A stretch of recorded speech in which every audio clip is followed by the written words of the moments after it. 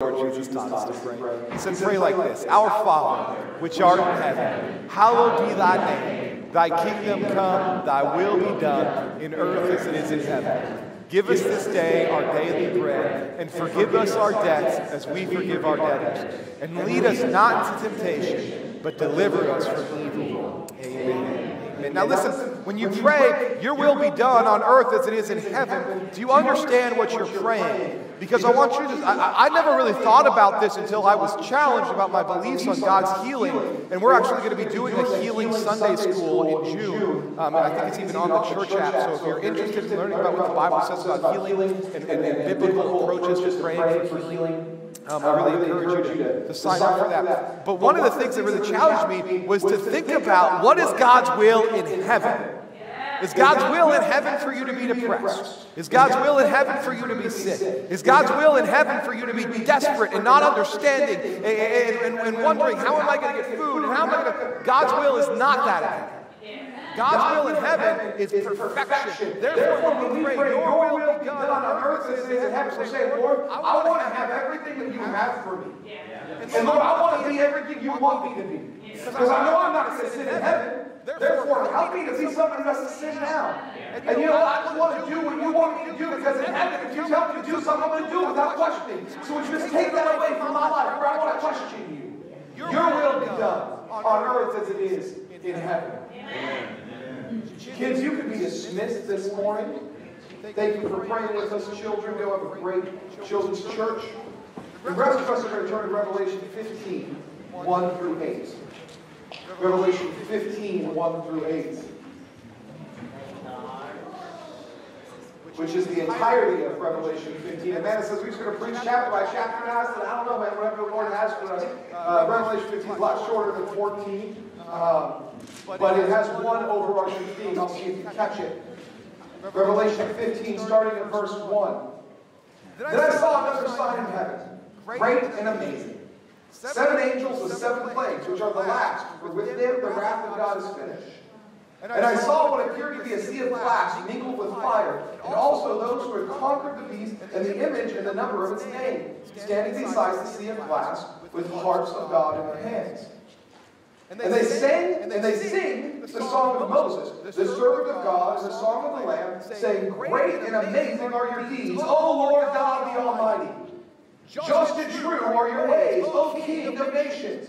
Who will not fear, O Lord, and glorify your name? For you alone are holy. All nations will come and worship you, for your righteous acts have been revealed. After this I looked, and the sanctuary of the tents of witnesses in heaven were open. And out of the sanctuary came the 7 angels with the 7 plagues.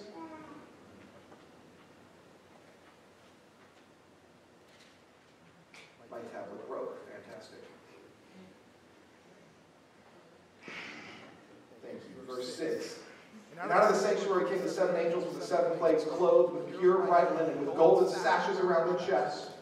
And one of the 4 living creatures gave to the 7 angels 7 golden bowls of the wrath of God, who lives forever and ever. And the sanctuary was filled with smoke from the glory of God and from his power, and no one can enter the sanctuary until the 7 plagues of the 7 angels were finished. Praise God. Y'all may be seated. See if my notes decide to come back. Otherwise, we're just winging it today. Glory to God.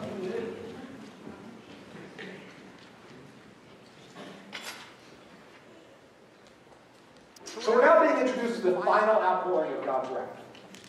And what we've seen is first we see the 7 seals that are broken. And then inside the 7th seal is the 7 trumpets. And within the 7th trumpet are now the 7 bowls of God's wrath. 7, 7, 7. 7 out, three times 7 outpourings of God's wrath. And we're about to be given, in the next chapter, in chapter 16, we're about to be given a breakdown of what these 7 bowls of God's wrath looks like. And then we're going to see the marriage supper of the Lamb. We're going to see New Jerusalem. We're going to see the beast conquered. We're going to see the final battle. We're going to see all this goodness happen where God just conquers. And so after the seven bowls of God's wrath that we talk about in the next upcoming weeks, after we get through those, we're done with the outpouring of God's wrath. Glory to God. And then it's just victory, victory, victory. Victory for the Lamb, victory for the saints, victory for the Spirit, victory for God the Father. So we have these seven bowls of God's wrath. Sometimes, depending on your translation, it might be called seven vials of God's wrath. And we're told in verse 15, this is the end of the outpouring of God's wrath. Or verse 1 of chapter 15. It says, "Then I saw another sign in heaven, great and amazing, 7 angels with 7 plagues, which are the last. For with them the wrath of God is finished." Y'all, we have almost made it through the hardest parts of Revelation. We're almost there. Glory to God. It's all downhill from here. So that's fairly relieving to learn that after these next 3 chapters or so, this chapter and the following 2 chapters, we're going to get to some victory. But I want to show you something about this chapter that I find very unique, and I didn't even catch it the first time I read. And it depends on how your Bible kind of writes the translation, but this can be easy to miss. That this chapter seems like it's this preparatory chapter for the opening of these veils and the outpouring of these bowls. And it's really easy to focus on the wrath of God. And with these 7 bowls, the wrath is finished, and the smoke comes, and this thing and the other thing. But half of this chapter is about worship and praise. And it's so easy to read and just miss that. But half of this chapter, and I actually did a word count, and half of the words in this chapter are about worshiping and praising God in the midst of all of this that is happening. So I think what I would like to focus on today is that song. The song is the saints of God who are worshiping and praising their holy and just King. Father, I pray over this message, and I pray that as we take a break here from your wrath and we talk about praising you and worshiping you, Lord, that you would change our hearts even more, that you would draw us closer, even closer still, that we would leave this place with a greater desire to worship and praise you, with a better understanding of who you are as the victor, as the conqueror, as the winner. Lord, help us to have a life of worship, that we would worship and praise you in spirit and truth everywhere we go. In Jesus' name we pray. Amen.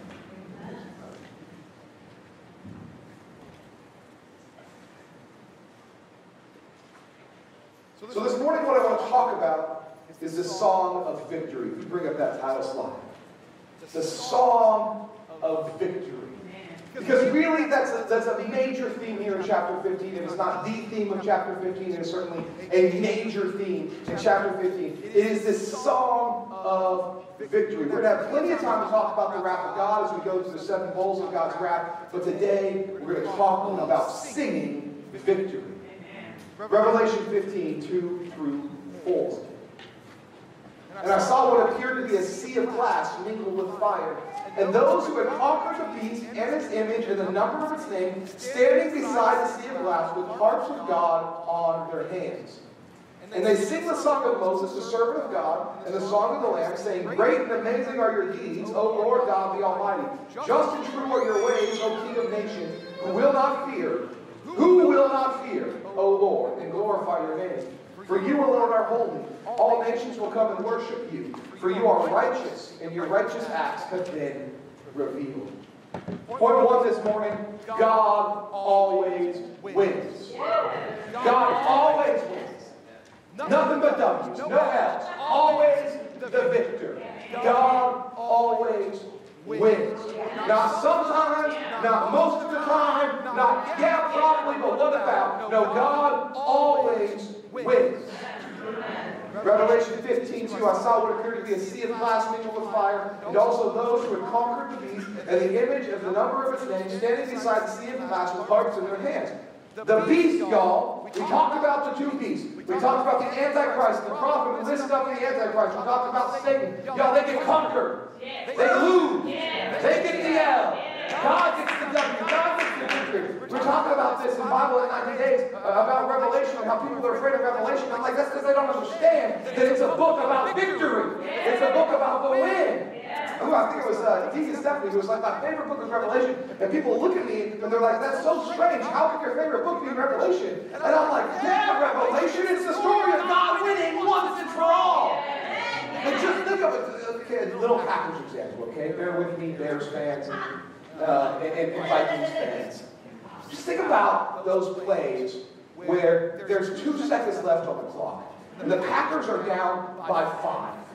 And Aaron Rodgers is on like the 45-yard line, and he just throws that ball, right? And you just see that, and some receiver just jumps out of a crowd of defenders and pulls it down and wins the game. Is that not the moment when you're most excited in the football game? Is that not the moment when you go crazy? And you're like, what did I just watch?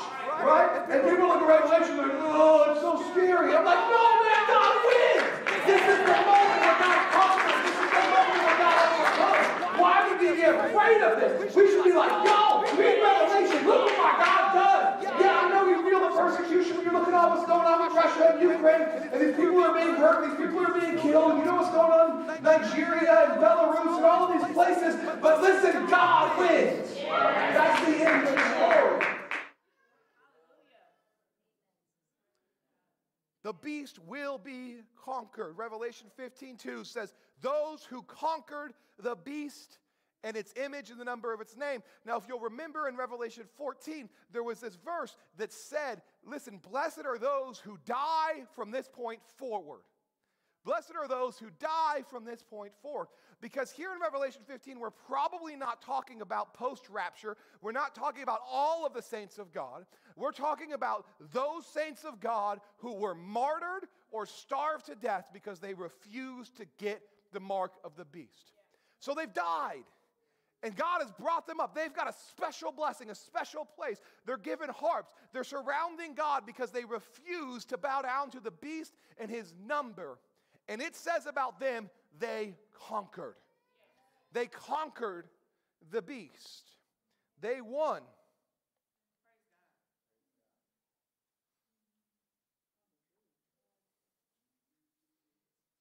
So there's a special place in heaven for end-time martyrs. If, by God's grace, we are allowed to see the end times, it's a good thing. And if you, by God's grace, you are allowed to die for your faith, it's a good thing.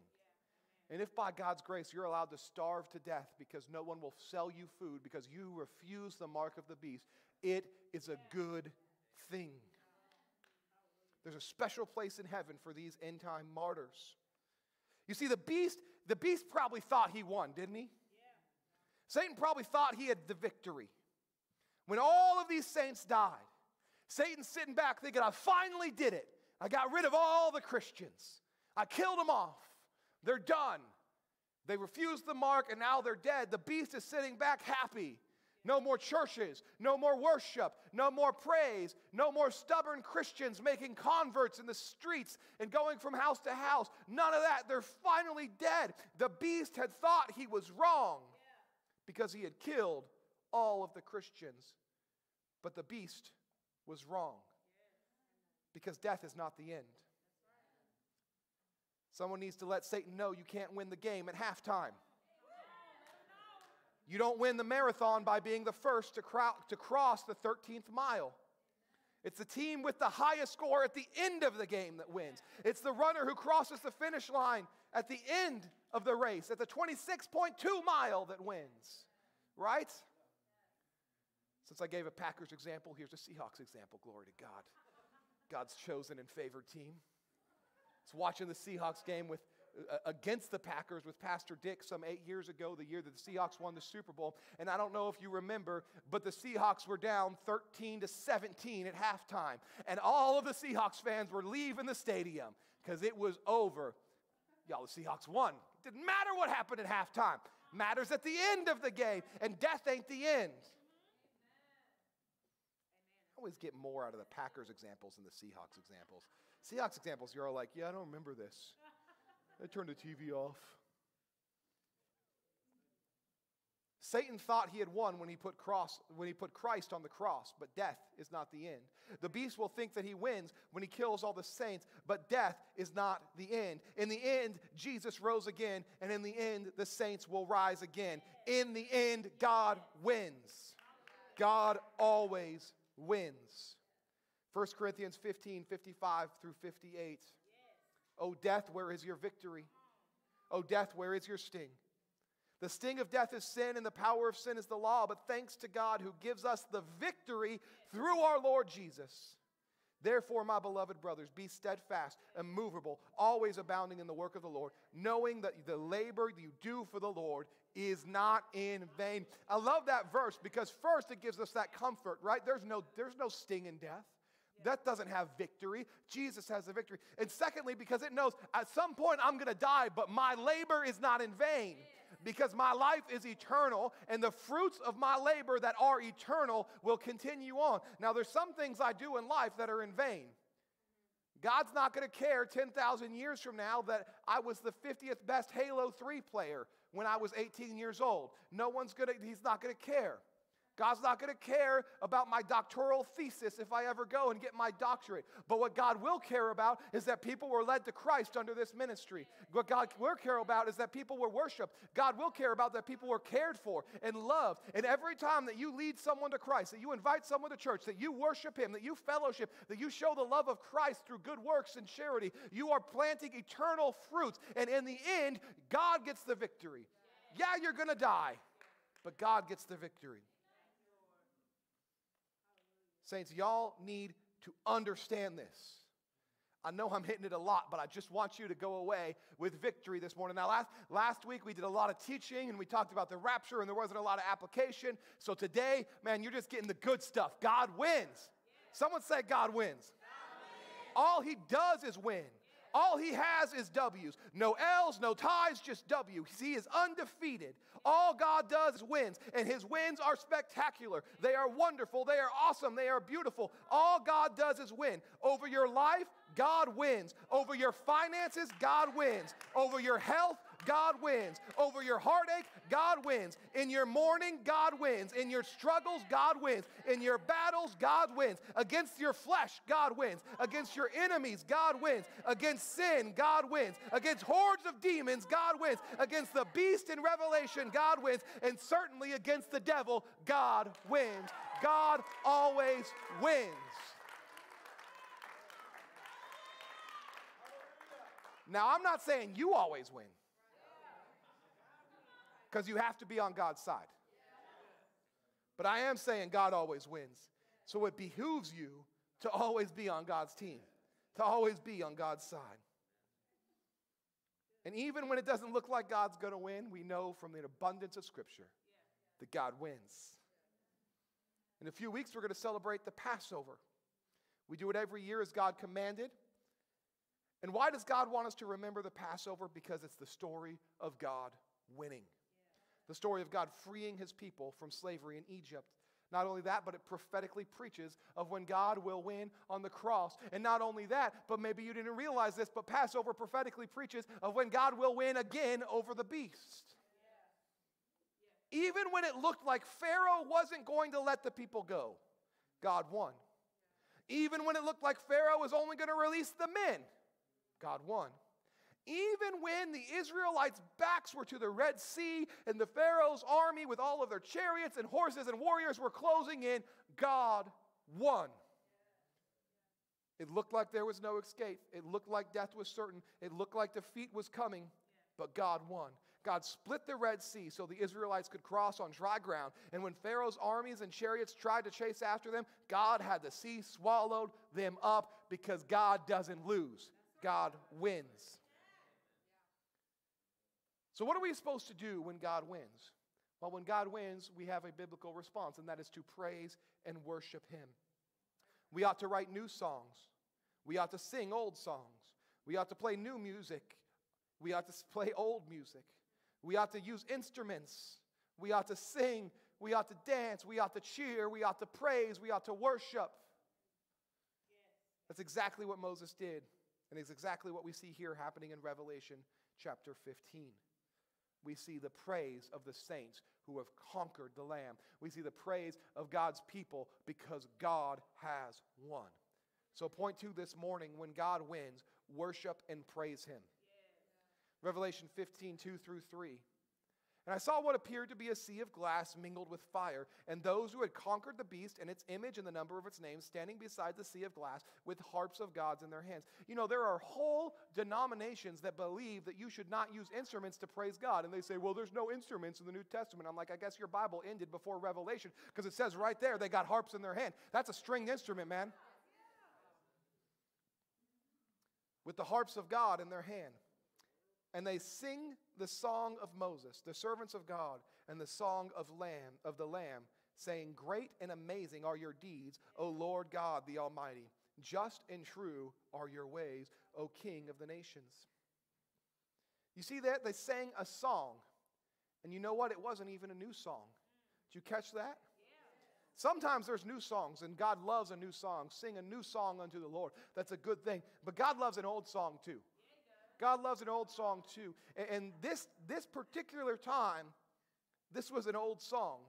What song was it? It was the song that Moses sang after God parted the Red Sea for them, then closed it up over Pharaoh's army. It says that right in verse 3. And they sing the song of Moses, the servant of God, and the song of the Lamb, saying, great and amazing are your deeds, O Lord God Almighty. Just and true are your ways, O King of the nations. Look at Exodus 15, 1 through 2. Moses has just led his people through the Red Sea. The Red Sea was miraculously parted. The sand wasn't even wet.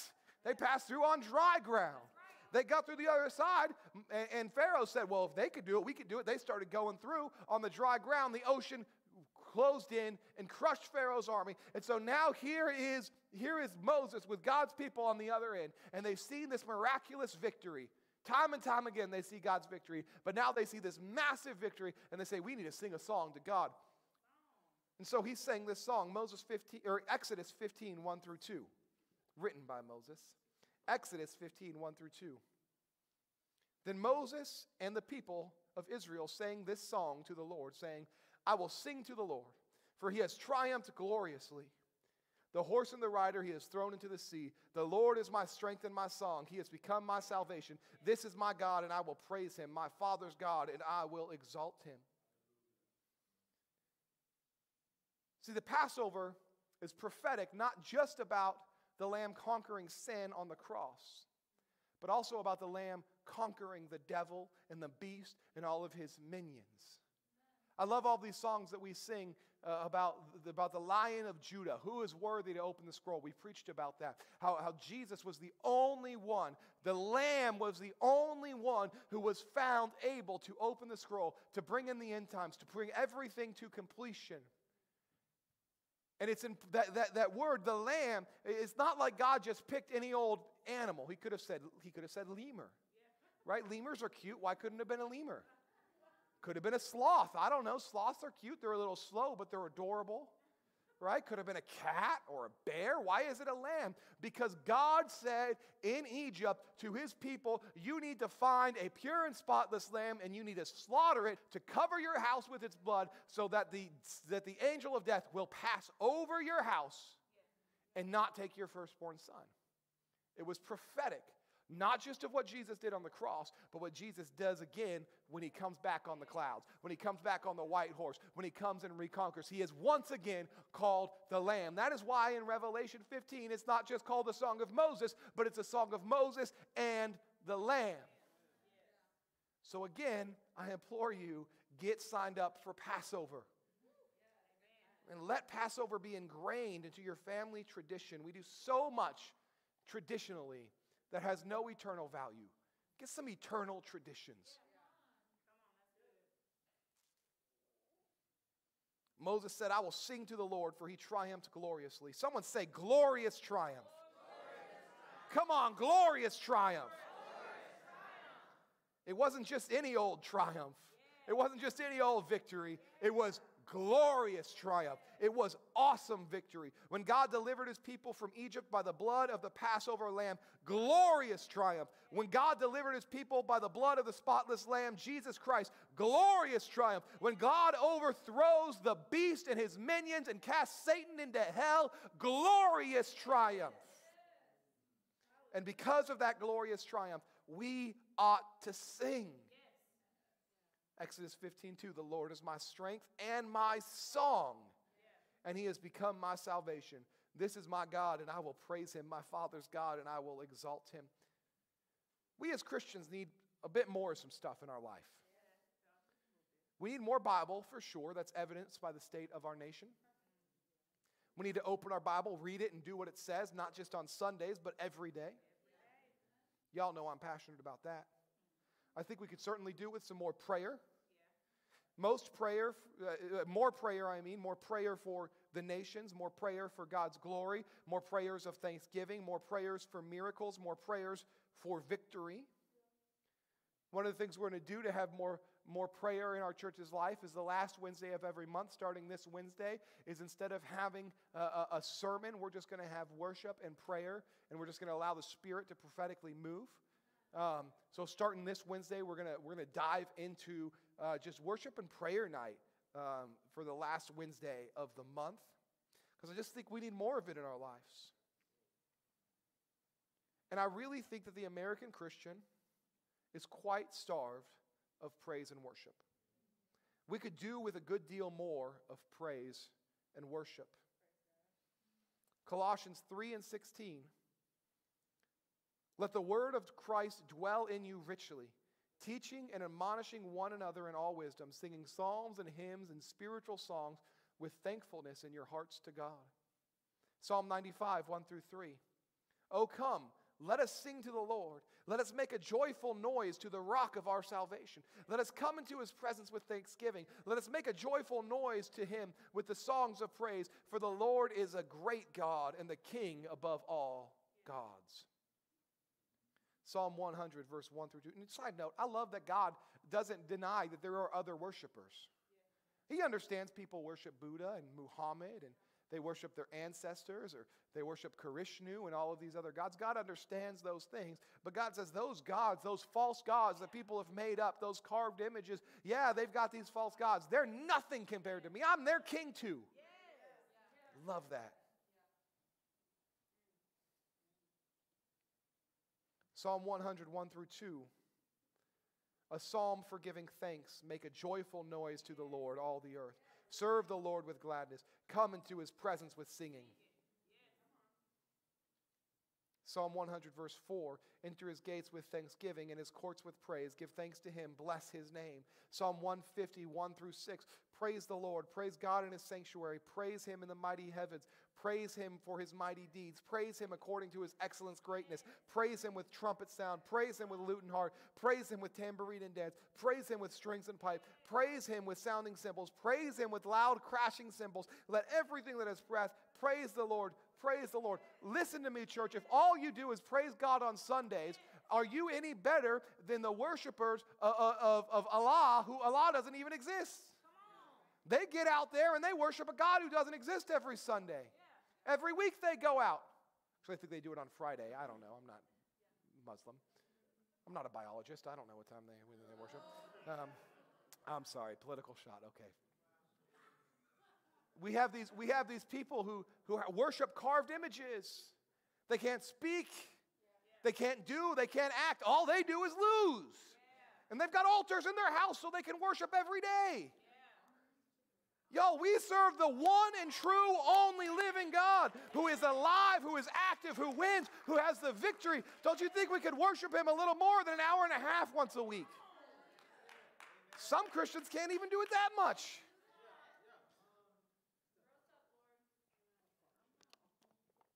If it is true that when God wins, we should praise him, and if it is true that all God does is win, then it must certainly be true that all we should do is worship him and glorify him and praise him. We should be worshiping and praising always. Hebrews 13, verse 15. Through him, let us continually offer up a sacrifice of praise to God. That is the fruit of our lips that acknowledge his name. Does that mean that we just ignore our situation? No, we can acknowledge our situation.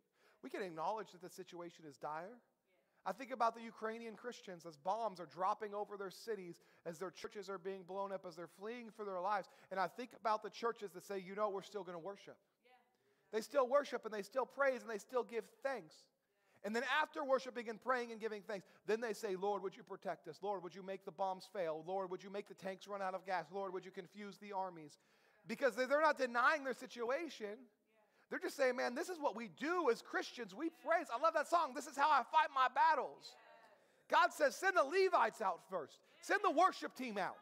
As the enemies are getting their bows ready and their catapults ready and their chariots ready and they're ready to come and charge after you, don't send out the soldiers. Don't send out your armies. Send out the Levites.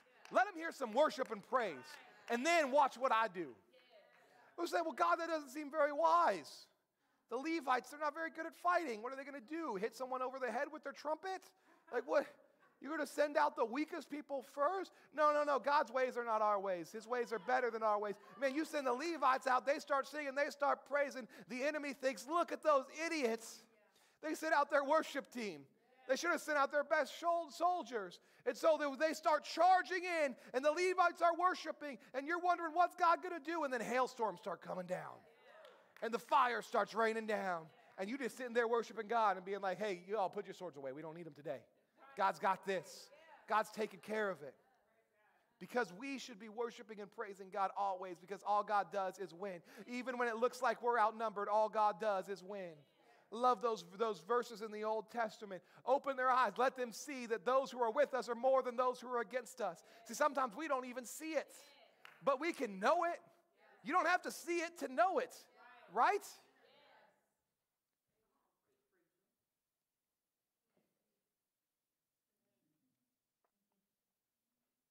All God does is win. It's not enough to sing just on Sunday mornings and Wednesday evenings. All God does is win. He doesn't just win on Sunday mornings and Wednesday evenings. All God does is win. He's always winning. So I want to give you some application this morning. I want to challenge you in the way that you walk your life out. I'm going to challenge you with something, and this is a real challenge. I really want to encourage you in this. I really want to press on you in this that I think will really help change your spiritual life. It changed my spiritual life when I took this up when I was about 17 years old. I had been saved for about a year and a half, and God began to change things in my life, and He's challenging me again and afresh. He's beginning to change things even more in my life. I want these things to change in your life too. Most of you listen to music often. Be it in the car, in the shower, while doing chores, while working out, whatever. So here is what I'm asking of you today. Set aside today that you're done listening to secular music. I know it may not be what some of you want to hear. Set aside today that you are done listening to secular music. No more classic rock, no more jazz, no more oldies, no more top 40s, no more indie emo, blah. Whatever you listen to that's not Christ-centered, I challenge you to replace that with Christian music, but not just any Christian music, with worship and praise music. I'm not talking about Jesus Take the Wheel.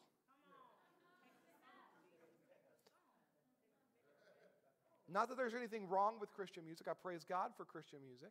But there's a difference between Christian music and worship music. Between Christian music that is music sung by a Christian about Christian things and worship music, right? I love Andy Mineo, but Andy Mineo rarely worships God. He's a Christian. He raps about being a Christian. He's really fun to listen to. He's very talented. I prefer rap music. I don't know what y'all listen to. Probably indie black music. But God's challenged me, and He's like, you listen to a lot of Andy Mineo. How about you listen to a little bit more worship? How about a little bit more praise? So I challenge you with this, and I don't challenge it as a law, like not as a legalism thing, not as a holier than thou thing, not as I want us to be all those prudes who are like, all we do is go to church and we wear long denim dresses if we're women, and if we're men we always wear a suit, and we don't leave the house unless we're wearing a suit. I'm not talking about that kind of vain religion. All right? I'm not saying that God is going to send you to HE double hockey sticks if you listen to your favorite song from the early 2000s or anything like that. Occasionally, I still listen to a secular song here or two. Normally, it's Everything is Awesome from the Lego Movie because it pumps me up. All right? I'm a giant child. I don't know why. I love the Lego Movie. So I'm not saying, man, I know there's songs that have changed your life and that just bring out that time or that era. And I'm not saying you can't ever listen to that kind of music. Certainly if it's overtly sinful, stay away from it. All right, don't be going and pumping F the Police while you're rolling down to church. Be like, Pastor said, man, this is a song that got me through, man. When the cop's trying to get at me, I'm just going to drop it like it's hot, man. Okay, maybe not that. Okay, all right. Y'all didn't know I was cool. I got a past, got a testimony. I'm not saying legalistically. I'm saying, man, what if 99.99% of music that I listen to is just worship? What if just when I'm in the car, I just turn on some worship. I just turn on some of the Upper Room or Elevation or Chandler Moore. Man, I love listening to Chandler Moore worship and worshiping with him. And maybe you're old and you like listening to Gaithers or whatever. I like listening to the Gaithers. I know you're not old. You get old soul. I'm with you. And the Gaithers can bring it. Okay, all right. I listen to some George Beverly Shea. All right, How Great Our God, on the vinyl, whatever it is. They didn't have CDs back then.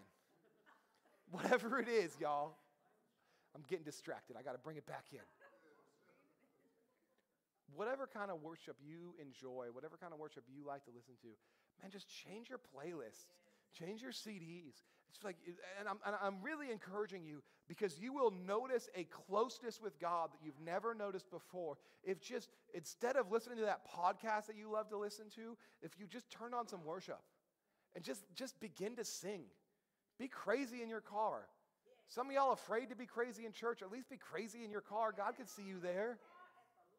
Let worship just be a part of your life. Let it be a part of who you are. Let it be ingrained into your person. Watch how God draws near to you. I want you to be close to God.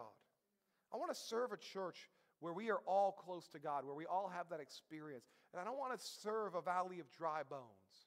I want to serve a living army, ready and active and ready to do what only God can do. I want you to be close to God, and I want God to be close to you. And if you would praise God as a lifestyle, God would inhabit you as a lifestyle. Psalm 22, verse 3. But thou art holy, O thou that inhabits the praises of Israel. God inhabits the praises of Israel. In other words, God inhabits the praises of His people. Those whom He has chosen, those whom He has called by His name. The Bible says that as Christians, we are a part of Israel. We are grafted into the vine. We are sealed in the covenant by the circumcision of our heart. We are heirs to Abraham's promises. All of that means that we are a part of Israel, and God inhabits the praises of Israel. God inhabits the praises of His people. Now, what does that mean, Pastor? I thought that God was omnipresent. I thought that God was everywhere, and God certainly is everywhere. Not only is God everywhere, but He lives inside of you and inside of your heart. But there is a difference between God's omnipresence and God's manifest presence. God's manifest presence is what He says, not only am I there, but I want to be there. I want to be there in a real and thick and tangible way. I want you to feel me and know that I'm sitting in that car with you. I want you to know that I'm right there, that I am active in your life, that I am readily available. I want to be close to you as you are close to me. And God does that when we worship and praise Him. And if you would have a spirit of worship and praise in your life, church, you would have a manifest presence where you are going. At work, you could have the manifest presence of God. In your car, you could have the manifest presence of God. In the gym, you can have the manifest presence of God. Why? Because He inhabits the praises of His people. He wants to be there while you're singing to Him, y'all. He wants to be a part of that. God loves it.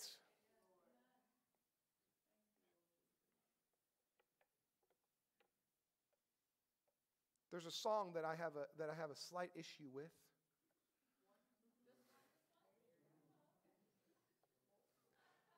This song suggests that on the cross, God thought of you above all. He thought of me above all. Well, he certainly was thinking of me, and he certainly was thinking of you, but he wasn't thinking of us above all. He was thinking about the glory of the Father above all. Why? Because God loves to be with his people. God saved you not because you were a pretty cool, all right, far out kind of dude, right? God saved you because he wants to be with you. He wants you to be with him. Yes, it was loving. Yes, it was merciful. Yes, it was kind. But at the end, it was his will because he loves to be with his people. The cross made a way for God to be with his people. And when we praise him and when we worship him and when we say, Lord, all you do is win, and I want everybody to know that I serve a victorious God, God shows up and says, that's right. Keep saying it. Come on. Yes. That's it. I want to be close to him. So I praise him in every area of my life, because I want him to inhabit every area of my life. If you would take this challenge, I promise you, man, it will be life-changing. It really, for me, it was almost as thick as when I got saved the first time. Right? You get saved, and you know that joy and that experience as your life changes. If you got saved as an adult or as a teenager, you have that moment where everything changes. And you just have this new relationship with God that you didn't even know you could have a relationship with. And it's so beautiful and it's so powerful, and you're full of joy and hope and the Spirit of God. Man, when I cut off the secular filth that I was listening to and I replaced it with worship music, all of a sudden I had that kind of experience again. Where all of a sudden I'm even closer to God, and I'm even fuller of his joy and of his love and of his peace. And recently, like I said, man, God's been like, hey, how about more worship and praise? So I've been cutting off the Andy Mineo. I listen to it every once in a while when I need to get pumped up. But I'm just like, man, I just want to listen to worship. I just want to praise. I just want to sing. And God has changed these things in my life, and he's become closer than before. I want to conclude with this. Deacon Jamal, would you let the kids' church know we're closing? My daughter has my phone.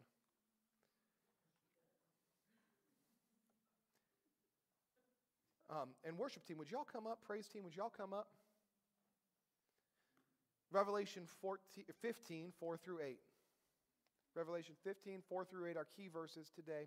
Who will not fear, O Lord, and glorify your name? For you alone are holy.